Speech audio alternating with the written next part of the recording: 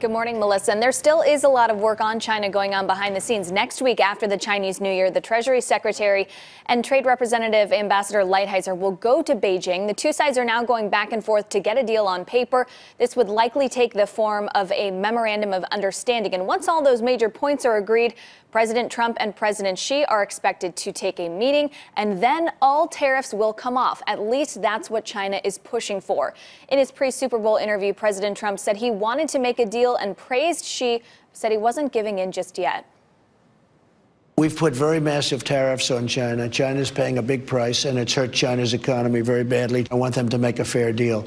We have a good chance to make a deal. I don't know that we're going to make one, but we have a good chance. And if it is a deal, it's going to be a real deal. It's not going to be a stopgap. Meanwhile, the White House is embarking on a months-long campaign to build support in Congress and the business world for the new U.S. Mexico-Canada trade deal. A briefing last week fielded questions about the effect on home builders, motorcycles, and e-commerce companies. And GOP Senator Pat Toomey said Democrats, though, are still resisting it. He said, quote, "I don't see this as a high priority for Speaker Pelosi. Maybe I'm mistaken. I don't think the path forward is all clear." Some influential Republicans, Congressman Kevin Brady and Senator Chuck Grassley, don't see a path forward without ending steel and aluminum tariffs. No word on whether that will happen, but clearly, Becky, there are still several trade fronts on which the White House is trying to get across the finish line. Right, and probably importantly, these are some trade talks that the markets have kind of already written off as a done deal. Not China necessarily, but I think the street is leaning towards that getting done. But certainly NAFTA, or USMCA, whatever you want to call it, the new NAFTA, is something that the street is already looking at and thinking, okay, it's a done deal, move on.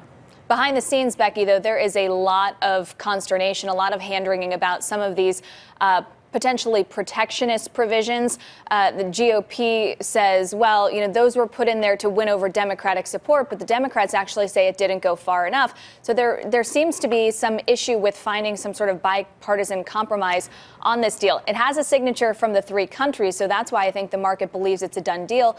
But there could be some changes, some tweaks as the White House tries to drum up support in Congress. I think the reason the market thinks that is because during the entire negotiation for this, Democrats were some of the loudest voices saying that if the president yanked NAFTA, it would be horrible for business. So, you think that those people, when push comes to shove, ultimately will get on board with this. We'll see. Yeah, and one of the strategies is to threaten to rip up the old NAFTA that's still in place until this new deal becomes effective, and really hold lawmakers' feet to the fire who say they won't support this. You either get nothing or you get this new deal.